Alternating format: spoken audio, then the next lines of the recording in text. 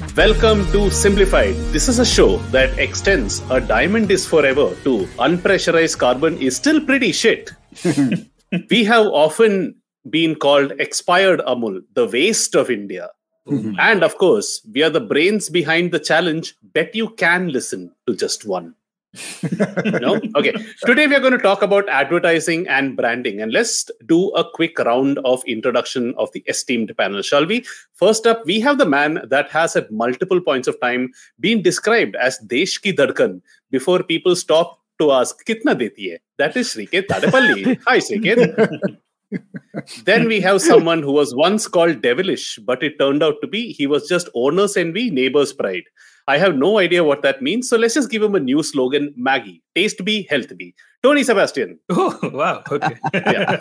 And then, of course, we have Malad Ka Gunda, which is Narendra Shenoy. And then we have me. Yeah. This is what I did for 10 minutes before recording today. Well done. Good stuff. What a beautifully It's spent more 10 thought minutes. than several sort of brands and agencies put into ads. So we are going to talk about branding, apparently, because this came out of a WhatsApp group conversation where the three of us were discussing things. And there always comes a point, unfortunately, in the simplified WhatsApp group conversation, where it seems for a small microsecond that the intelligence level has just crossed a certain threshold and somebody will say, we should make this a simplified episode. And that's what basically this is. We have absolutely no idea what we're going to do. But in short, I think we are going to talk about advertising, branding, the evolution of branding over the years and what branding really means in the Facebook advertising era. Does that sound about right, guys? Does that sound like a decentish topic? Not? Okay, cool. Why not? Let's start with it. So if this ends up being like a classroom, I'm very sorry because this is something I've done to several students. If anyone from Flame is listening, hi guys. This might seem extremely familiar. You can leave your attendance in chat and continue sleeping. Okay.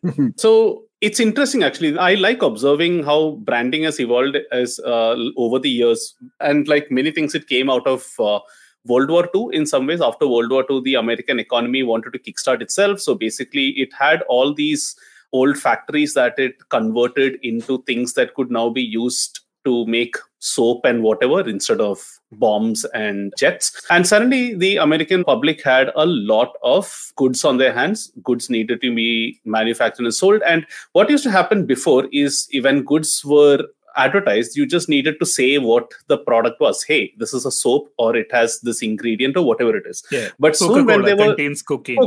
Contains cocaine. I was going to say Pierce contains glycerin, but I like your example better. And then it moved on. And then once there were more brands offering the same sort of benefit, now you needed to go to what any strategist will say, higher order benefit, which is okay. As a result of this, what happens? There's a lovely quote I heard on some podcast. I forgot which this was. Like if you're trying to sell a drill, right? You can say, okay, what does this drill do? This drill makes a hole in the wall. Now that's one way to sell it and you might get $5 for it. But if you sell a higher order benefit, which is because of this drill, you're able to drill a hole and then you're able to put a picture on top of it, then you've now appealed to a higher sense. Now you can possibly sell that for $10. And then you keep going up like this, right? As a result of that picture hanging on your wall, you feel happier, or other people come to your house and think you're a man of sophisticated taste and all that sort of thing. So you keep going up this higher order ladder benefit. And if you look at a lot of the advertising and reach the average LinkedIn post. Oh no. So if you look at a lot of the advertising that came out in the 70s, 80s, 90s, which many people still consider the golden era of brands, and indeed many of the famous brands today were born in that kind of era, right? The whole Mad Men era, the Coke, Nike sort of thing. They're all based on higher order benefits. And probably Nike is the best example of this. It's nothing more than a shoe. When it came out, it really wasn't. It was just a shoe. Nobody really gave too much thought about shoes beyond athletes. But then Nike elevated the whole thing, saying that, hey, anyone can be an athlete. And that's really what their promise went to. And it catapulted what was a shoe famously made in a kitchen using Phil Knight's wife's waffle maker to what is actually today one of the most valuable brands, if not the most valuable brands in the world. And that's the way things were till about the 19th and 20th century. This was aided nicely by the growth of mass media that allowed for mass communication, right? It's important to understand over here that back in those days, you couldn't really segregate audiences beyond a point. So a brand put out one ad, it ended up being seen by everybody. So you had very few products that everyone knew. Am I broadly making sense here till now? And for people who are smarter than me, am I right? Yeah. This sounds like a flame class only now. It sounds like a flame class only. Yeah. But I mean, that's where, overall, when you talk about this, this particular... Actually, if you say something on Simblified and it actually makes sense, you should actually apologize. Yeah. Fair point there.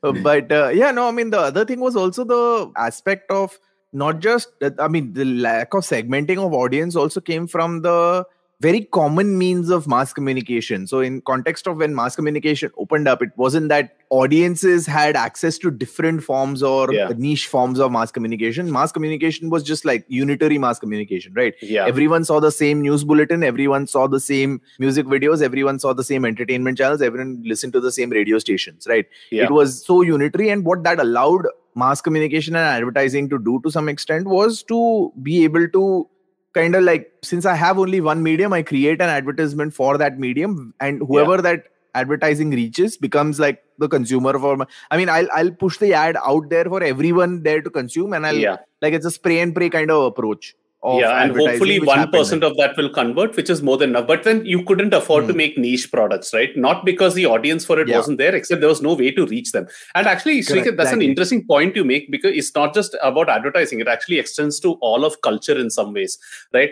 There are you had huge musicians back in the day, right? Your rock stars were really, really huge, right? Today, sure, you have a Beyonce and you have an Ed Sheeran and all that, but again, they are nowhere close to the popularity of stadium-filling bands and acts back in the day, because you had fewer but larger heroes in some sense, right? And that's absolutely, and that also limited the amount of genres that you could have of music in some way, right? Like, I think in the era of unitary mass communication, I don't think something like math rock would have survived.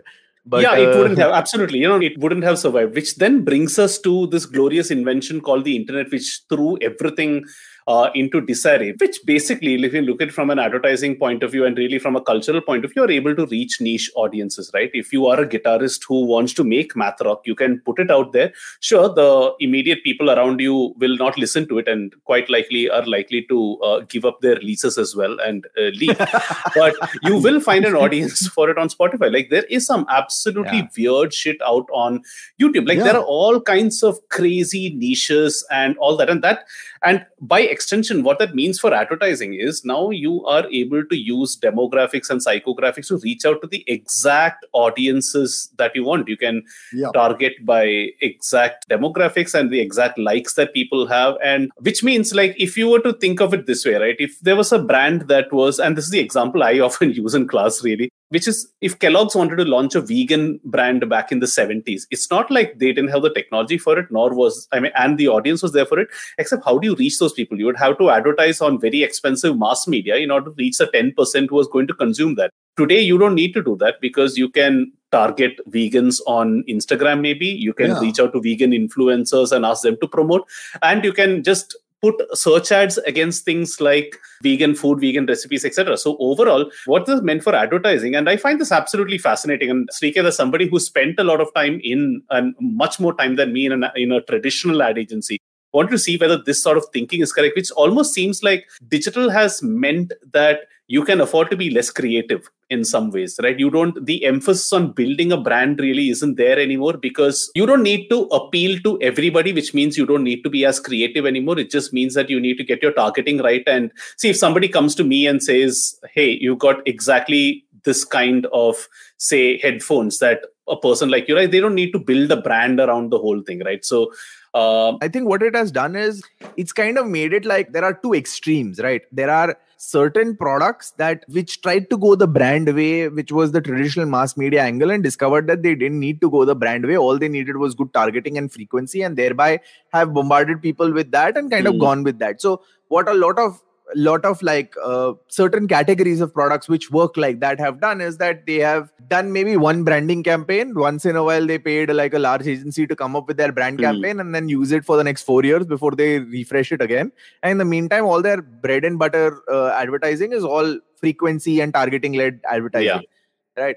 But when you talk about the other end of the spectrum from a digital point of view, is because of the fact that there is so much variety that's available. There is so many competitors. There's so much and so much competition for that limited and ever shrinking attention span. It's actually the branding that's become even more important. Yeah, right? Like it's that ironic, establishing. Right? Yeah, it's ironic, and it works in like that's what I said. There's two extremes to it. There is one set who have said that through the brand we're just going to go frequency, and it works for certain categories. But in other categories which are so cluttered, the differentiation has to happen brand wise. Otherwise, there is nothing else to be done there. Yeah, so it's actually created these multiple fragmented worlds where brand matters a lot and brand doesn't matter at all. Yeah, it's kind of counterintuitive that way. And actually, a great example for what you said is something that Airbnb did a couple of years back. Anyway, again, somebody who's attended any of my classes will know these are same three examples that I use all the time. And yes, eventually, Rory Sutherland and Scott Galloway will be called upon. It's impossible to do to escape that on a simplified episode, especially about branding. So travel is notorious for this so-called performance-based advertising, right? Which is just putting and what's that's happened is everything ends up becoming the same. Nobody really has a preference for Make My Trip or Clear Trip or Yatra. In fact, if we need to book a flight ticket, chances are you have all three open and you just go with whoever has a say at that particular point of time. So that's really not any form of loyalty. That's really not any form of long-term business or anything of that sort, right? Or discount-led business. So Airbnb last year, or I think the year before that, they decided we are going to stop all such advertising and we are going to focus only on brand building. And I think that's fascinating. And their insight came about because they didn't advertise for a year during the pandemic. And then they realized this has really not changed anything for us. So we might as well just focus on building the brand. And this is really nice line that some legendary advertising professional had said, I forget the name, but he said, and it's a very nice way of thinking about advertising, which is branding is basically sales promised in the future. So the more you do brand building today, the easier it is for you in the future. And that's kind of right? Even if you haven't seen a Nike ad in the last 2 years, chances are if you were pushed to buy a shoe on the spot, like Nike would probably feature among your top 3 preferences at least. And that's testament to the brand that they have built over the year. And that is the impact of actually what brand building done right can do. Right? Yeah. So the problem is there are a lot of people who do brand building, do some stuff in the name of brand building, which is actually horse crap, which doesn't really do much brand building for them. And then they are like, oh, we are not investing, or we're investing time in brand building and it's not working for us. Versus there are people, like you said, like Nike stuff. Once they did the Colin Kaepernick thing, they can dine out on that particular piece of content and just do product marketing for the next 3-4 years without really investing much in that, after which they have to kind of keep the wheel going. It's like the whole inertia of brand will actually carry you to a certain level. So that is a thing. But anyway, Naren, you wanted to ask some noob questions, please. Yeah. So first of all, this whole thing about brand building, you speak about brand building and brands as a universal kind of thing. But I would think that it is different for products which are functional, such as an airline. So people would be far less brand conscious when it comes to selecting an airline. They would go probably because they want to go from point A to point B. But a car, people would spend a lot more thought in buying a car, which is essentially the same thing. It goes from point A to point B, but there the brand really matters, right? So there are products, there are categories of services, products, or whatever that may be, where brand building or branding really matters. And there are some where you need the product or service advertised to come to your attention at the very moment that you want it. So if you're really hungry and just at that moment an ad pops up and it could be anything, and you'll go for it because you're hungry, you want to eat that. So in the second category, in that category, Facebook and all these advertising that they did really well. But in the first one, branding, which I have a very hazy idea what branding is, but I assume it to mean that when you see the name, you automatically form an opinion about the product. So that's what the brand is. You don't really get into the specifics of whatever they are selling. And classic example is a very qualitative thing, like, headphones, for example, or, things like that, where really the differences are so nuanced, so tiny, that it's objectively very, very difficult, at least for someone like me who basically hearing challenge. I wouldn't know a good headphone if it crept up behind me and bit me in the ass. But I would still go for something which, someone told me it's a great brand, or if I know it's a great, I would go for a Sennheiser, maybe I'd go for a Bose, whatever. Yeah. So as usual,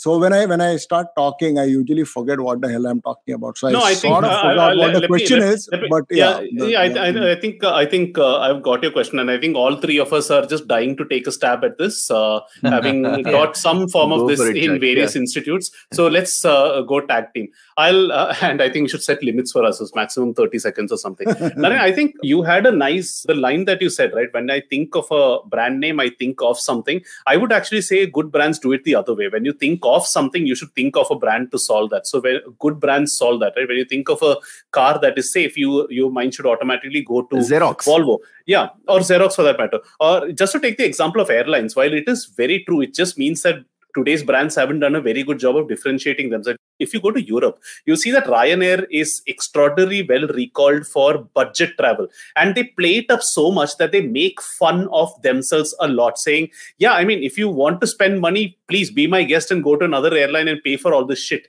Over here, you're going to get a crappy airline experience, but do you want to travel from Madrid to London for cheap or not? If that's the case, come to Ryanair. So they've built themselves up like that, and they're very unapologetic about it. So I'd say good brands kind of do it the other way. But in India, that would be category specific, right? This won't work for headphones, right? I have got this great pair of headphones for 300 rupees. So again, it depends, right? So again, it depends, right? In the case of headphones, see, your benefit could come from anywhere. It could be a functional benefit like what I said, or it could be an emotional benefit. Now, if you look at, like in the case of headphones, for example, you are absolutely right. For a long period of time, headphones were undifferentiated, and only people who actually bothered reading specifications and all would know the difference between a Sennheiser model versus an Audio-Technica model and all that. Suddenly came Beats into the market and said, you know what, headphones are also a fashion accessory. They're also about looking good, right? And they built up their brand completely that way. And I'm guessing they're the biggest headphone brand in the world today. Audiophiles sneer at them, but the fact of the matter is, Apple did not acquire anybody else. That's a sort of brand building, right? My favorite definition of brand building, and I will obviously pass the baton on to Srikeit after this, is something that I think he's one of the clearest thinkers on branding today, which is Scott Galloway. He has this beautiful line, which is a throwaway line that he said in a podcast once, which is, branding is basically just a shortcut to take a purchase decision. If you are looking to buy something, and if you immediately think of something to solve that, safe car, nice airline, luxury holiday destination, that's branding for you over there. And it even extends to freelancers also, I would like to think. But yes, I will stop talking now and pass it over. But the other part I would say, Naren, to the point that you initially raised, which is about how certain categories benefit with branding and certain categories don't really need it, right? If you think about it from that perspective, a brand that primarily appeals to carpenters and like B2B people like Fevicol has invested as much time in brand building as probably any other brand in India has. Very true. And the point is that the thing is this, that why Fevicol stands out as an anomaly over there, where a lot of other brands have also come in, is because they are one of the few examples, at least in the Indian market, of a brand in a category where advertising is purely functional to have done some breakthrough emotional as well as like memorable brand-led advertising. And this is where I feel is the important point, that there is a scope and there is a way to do branded advertising in every possible category, right? To create that positioning, to create that recall, to create that shortcut to purchase making, like Chuck said about what Scott Galloway has said, is that opportunity exists. It's that a lot of people, and the thing is this, right? There is no right. Branding is not the only way you can create value for your brand or for your shareholders or like kind of create business success. But there is a way you can actually go big as far as brand is concerned. There is a way you can go big as far as performance is concerned. Right? It's the direction you choose, and there are categories where people choose certain directions based on whatever is relevant for them or whatever their key people are making the decision on, right? But I feel that there is a potential for every brand to kind of become like a major influential brand. Like there is one example that I would think of is like I think there's a masala brand called Suhana Masalas or something like that. I forget what the name is. But they have become very cult as far as their advertising is concerned. And they've been working with a Bombay-based agency for doing some really, really cool emotion-led advertising for tier 2. They need to work on their brand recall though. But anyway. I mean, their recall is meant for tier 2 people. So, I mean, that's clearly where tier 2 like women. And so, I mean, I just found it out from a case study and stuff because obviously not targeted at me. But their recall is super high as far as like their audience is concerned because of the fact that they have invested that amount of time and differentiation as far as their brand messaging is concerned. So it could very well be just another masala brand among all the other 500,000 masala brands that exist. But this is where a brand makes a differentiated decision and then puts itself apart. And so that's where I feel like branding can be done by pretty much anyone. Like you can be like the Whole Truth, the brand, the Whole Truth, which does branding on a very different level where they're saying that, we are purpose-led branding and that's how we go about it. Or you could go like the whole traditional branding, what do we say, the Cadbury approach of branding in some way where I just associated myself to a emotion more than a product as such. So there are different ways you can do it, but I think there is a possibility and an opportunity for every product to become a brand, a recognizable brand in some way or the other. Yeah, and I don't think it matters by category. So sorry, Tony. Yeah, you were. I've been itching to speak for the last 20 minutes. But anyway, So I mean, I think we should just realistically just take a step back and say, why does marketing and branding exist, right? But why does marketing and branding exist? It doesn't exist for its own sake, right? It exists obviously to further the business objectives. And ultimately that is profits and revenue, right? So there is sort of a traditional hangover that has crept into what marketing and branding is based on a fixed point in time where the only way to sort of differentiate between two products was to create a strong brand, right? Why was this the case? Because there is massive information asymmetry, right? If you were buying a product in the 1960s or 70s or even the 1990s, all you have is that what the brand or what the product is communicating to you, right? Or you would have some opinion from your neighbor, which is also again formed by what the brand is telling you. Beyond that, there is no real meaningful way for you to make a decision, right? Now that has changed drastically, right? And there is an age-old concept which was first introduced in the airline space called moments of truth, right? Which is basically where a customer encounters a brand and has a real understanding of whether it is delivering the promise it set out to do, right? And it proceeded to 3 different moments of marketing, moments of truth. The first moment of truth is basically when you encounter a product on the shelf, right? So if you're in a supermarket and you see Colgate sitting on the shelf, you see its packaging, you pick it up and you're like, oh, okay, this looks interesting. And then you take it home and you brush with it, which is the second moment of truth when you actually use the product and experience it. And there is a third moment of truth when you recommend it to your friends or say this is crap or whatever. Now, what Google has done is for its own interest, but also I think in a revolutionary way for marketing, is said there is actually a 0th moment of truth, right, in the digital space, which is when you search, when someone is researching about a product, right? So this speaks to your point, Naren, about can you catch someone in the point at which they are interested in a product, right? So as opposed to the traditional way of brand building where you needed to know the brand, now if you're searching for something specific, A, if you're in the top results of Google, B, if you have positive social reviews, right? So each product on Google also has a rating and a mechanism associated with it, and voluminous customer feedback, right? Enough feedback from, let's say, 1,000 or more people that it should be ideally sort of giving you an indication of which product is better than the other. So their point is that there is a 0th moment of truth, which is that now you don't need to necessarily build a brand by, advertising senselessly on mainstream TV.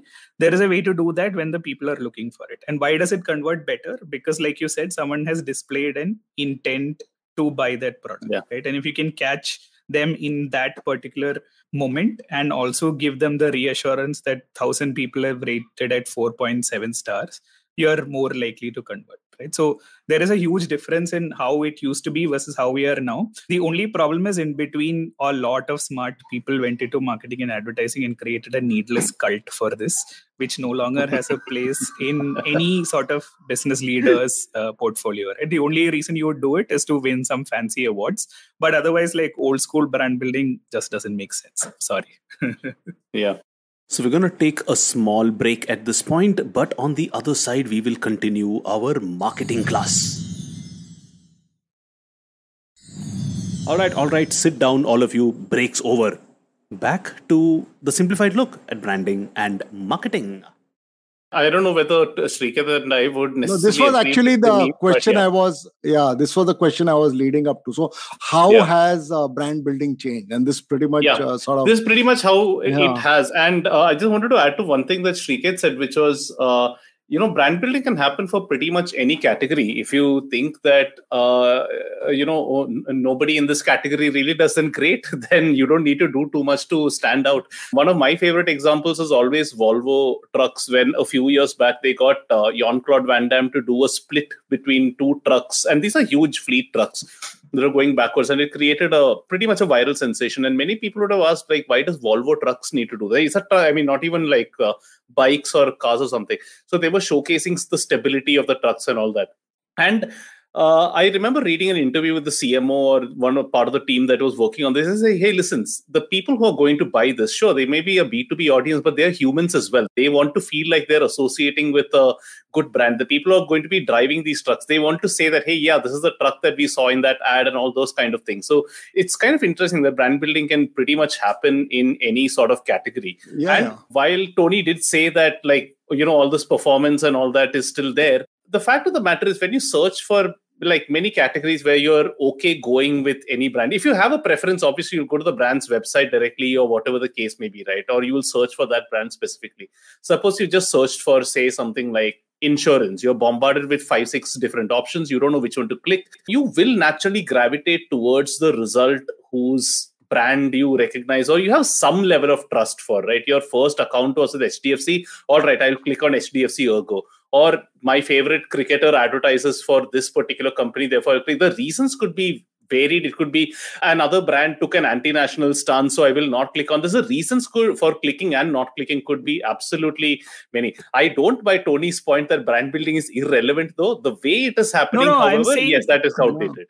Yeah, conventional brand building. Conventional brand building is outdated because conventional brand building had no accountability, right? It is like, it is future purchases discounted. The finance team can come and ask you why you've spent 100 crores and they can say it will account for sales in the future.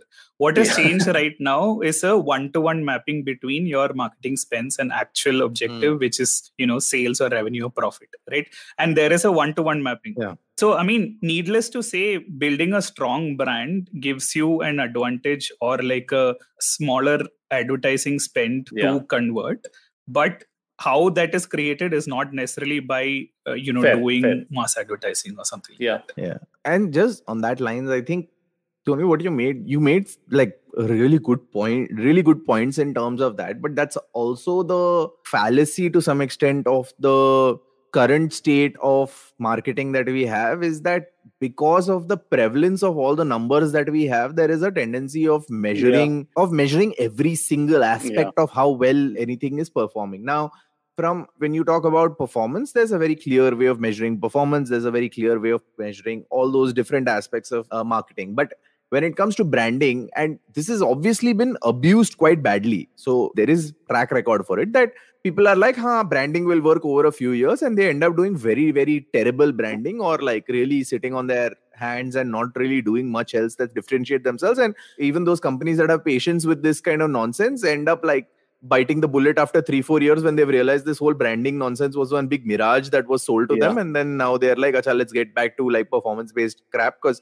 this branding stuff is really garbage. The point is that when there is, and which is where I feel like there is a space or there is an opportunity, if done well, that branding can cause that disproportionate growth for companies in some way or the other. And the issue is, at the moment, there is no real I'd say, measurable, like accurately measurable way where a lot of the branding can be measured. And the thing is, that what leads to like some really terrible ways of measuring branding. Like I still remember the fact that once when I was working with the previous agency I was working with, one of our clients would always have this random measure of saying that if my ad has been sent back to me on WhatsApp, that means it's a good ad. I hated this. So what we actually did was we created like a whole network around the client where we were like, this ad will be sent to the client one way or the other on WhatsApp. So we actually seeded people. Do you know the offline version of this, by the way?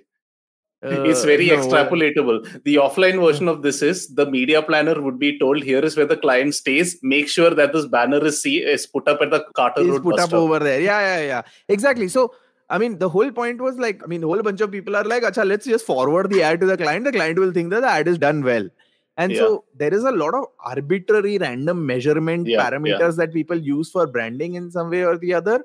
And there is no real solution. You're right. I mean, there are a lot of brands that can choose and say that I don't want to just make this free fall jump out there and like take a punt on whatever when my brand is worth. I'm playing with like hundreds of crores in some contexts and like taking a punt on some random branding activities. But you can't deny that there are certain branding activities that can't be measured, that can be done. It's all about the people. Like it all comes down to the people that you're working with. Like when you see good branding, that is going to have an impact. But the basic point is that the corollary to mainstream brand building has become irrelevant is not that marketing managers have become smarter, right? It's still that at the end of the day. That I think all of us can agree on.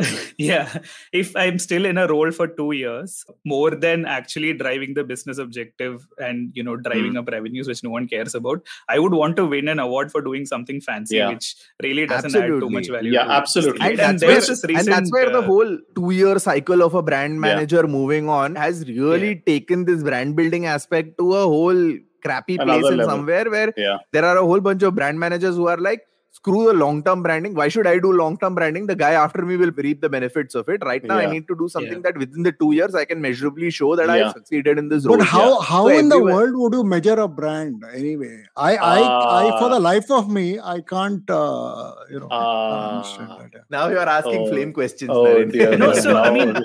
Naren, a very, very simple measure of what your brand value is probably how much sales you make as opposed to how much you spend on advertising. Yeah. If that number keeps reducing year on year, it means your brand has become stronger. Yeah. If you if you need to keep spending to have the same amount of revenue, it means you don't have a strong enough brand. It means that people need to see an ad of yours in order to push a product of this. That Airbnb example I gave you earlier, they stopped advertising for a year. They saw that revenue wasn't affected. Like, hey, wow, okay, looks like we have a strong enough brand. Let's just continue building that. That's one way. Not saying that is the perfect way, but the lack of a better metric. And if it's tied to revenue, that's always better, right? Instead of vague things like brand salience and all that. And specifically, what is the way you measure a brand? There are a bunch of tools. Like there are some things called brand lift studies, which you can do via social content. By social platforms, you can do brand lift studies where, I don't know if you've ever encountered this, but sometimes they'll be like, in the last 15 days, have you seen XYZ ad? Did you see this ad and did you like it? Like sometimes these ads come up on YouTube or Instagram and stuff like that. Those are brand lift studies. And in terms of offline content, there's a normal statistical sampling that happens. Like you sample a small set of the audience and you actually ask them a whole bunch of branding questions and then you extrapolate on that basis.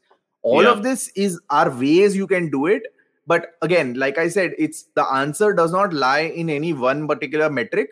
You do the stuff that Chuck said, you do the stuff that these measurement metrics, you also do a whole bunch of other kind of measurement of how internally the brand has performed and all that stuff. And then you come up with a measure of an educated guess. There's no perfect sort of thing. And go from there. So just one more point is that traditionally, right, there is sort of like a sexiness to advertising and marketing and all of that, right? And we end up picking winners. So Volvo did a 2-truck split. Great. I mean, they probably spent millions of dollars on it, right? Red Bull did a Stratos jump after that. With Felix Baumgartner. Right, but 6 months later, someone else broke that record. No one knows about it, only because nobody knows as well. Similarly, I think you guys would remember Eliud Kipchoge's breaking tour. The Nike, and which is the brand that comes Nike to one, Nike, right? The 2-hour mile. Yeah, but he didn't break 2 hours then. He broke it with a different brand 6 months later. Does anyone remember that brand? I know that he failed. I didn't know he broke it with a separate brand. But was that Under Armour? It's Ineos. See, basically, Ineos. I mean, they would have spent the same amount or a considerable amount into that, and nobody remembers. At least the four of us don't remember, right? So the problem is we pick winners and then say, "Oh, this is a great thing for you to do," but you have no idea how markets are going to react or whether it'll go viral and stuff like that. And it's all perception, what happens, right? It's perception, and in a lot of cases, it's also, I mean, in certain situations, sometimes it's just frequency that wins the day. Like, exactly. I mean, how many terrible ads do we remember very well, right? Because the point is that, because I mean, everyone remembers those old school Reliance ads where the Sehwag and all those guys are there, and they were horrifying ads. They were terrible ads. Abbas coming at you with Harpic during lunchtime specifically. Oh God, yes. Abbas had Harpic lunches and like walking into people's houses and stuff like that. It's just, the point is, at a certain specific point of time, they drove frequency, which caused memorability, and even how bad they were became memeable things about something that people could talk about later. Right? So it comes down to a lot of different factors, and because again, the thing is this: advertising doesn't work in a vacuum, right? It works in the real world where there are a lot of different moving parts, and in some cases you can hit all the factors, but there's some like wind wasn't right, pitch conditions were wrong, or whatever else, and all of that stuff can screw your happiness in whatever way. Like, the thing is with advertising and when it comes to branding again, where there is a punt that you're taking here. It has to be there is a level of a punt that you can take. You can engineer it really well, but you just basically take a bunch of people that you trust and who will work there, and you kind of put it out there. The problem is measuring it with absolutes, where everything goes to crap, and then afterwards you're like, if I can't measure it absolute, then it must be hokum, then screw it, let's not do it. Yeah. There are two sort of... Actually, that is the right approach. But anyway. There are two sort of strands. I mean, I think we've given a very comprehensive look at branding and how it's evolved and all that. There are just two things I kind of want to touch upon before we call it a day. These online platforms have become so powerful. And this is a stat that you guys might have heard, right? Out of every $1 that is spent on advertising, 70 cents goes to either Alphabet, Meta, or Amazon, which is astonishing. And you don't need to be too creative in order to succeed because of all those performance-based things that we said over there. So there was this theory that advertising was becoming less creative, at least in aggregate, right? You might have the 1 or 2 Cannes winners, but bread and butter is really being driven by, you like football, here is football jersey, buy football. That kind of very effective, but not very creative advertising.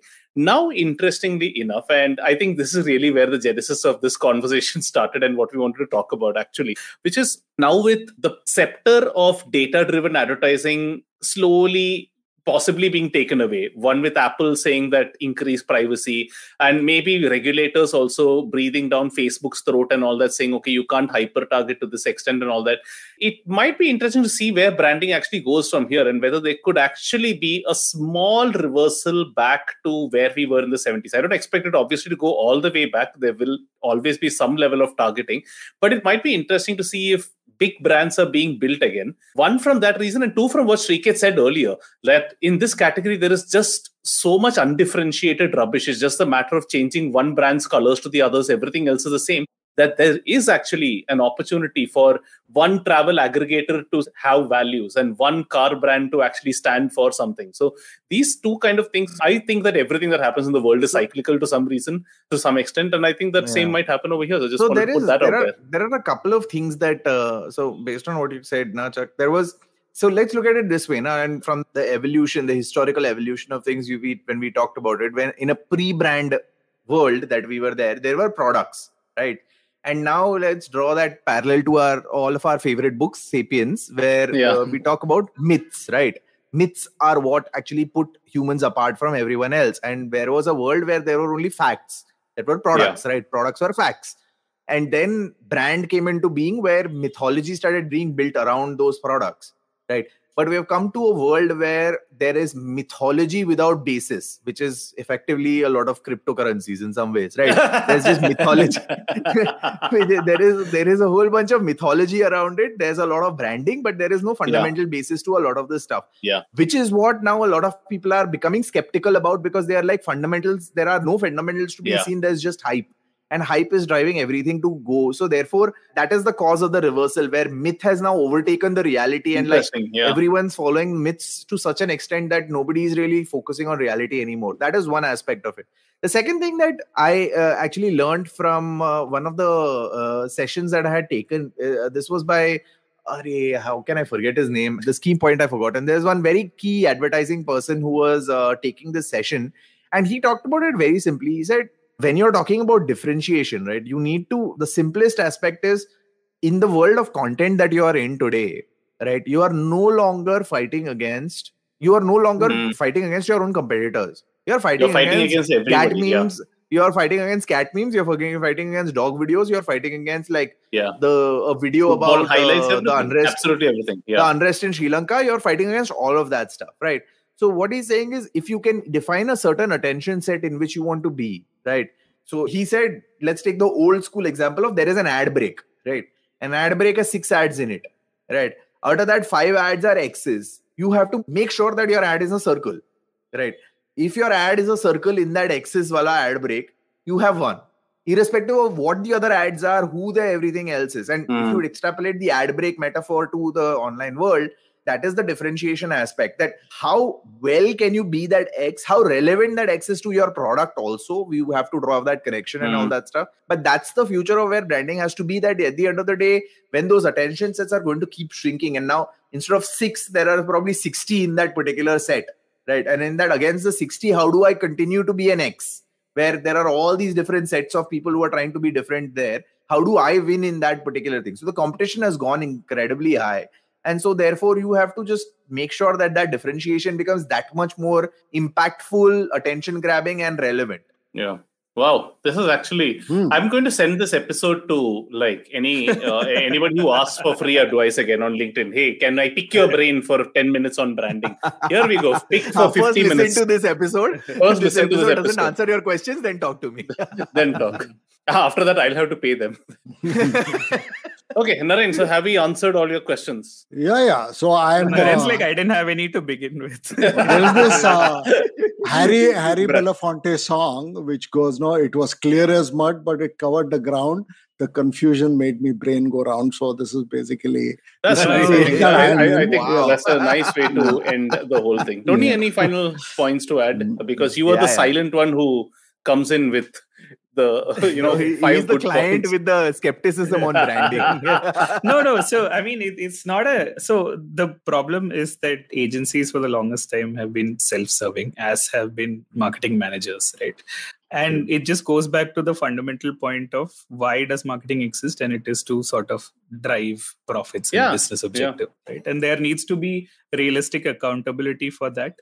And if that means, in some senses, being less creative than 30 years ago, by all means, right? Yeah, absolutely. Well spoken by the man who is representing India's greatest brand, I think, which is Tata. I'm just extrapolating to... I mean, without any... anyway, I think this was interesting episode. I'm not sure whether we would call it fun, but hopefully this taught you a little bit about branding, advertising, etc., etc. So, Naren, why don't you do the honors and take us away? So, it's been a terrific episode for me as well. Stay undifferentiated. Stay safe. Stay branded. I was going to say stay differentiated. Stay differentiated. Stay differentiated. Sure. And stay simplified. Yeah.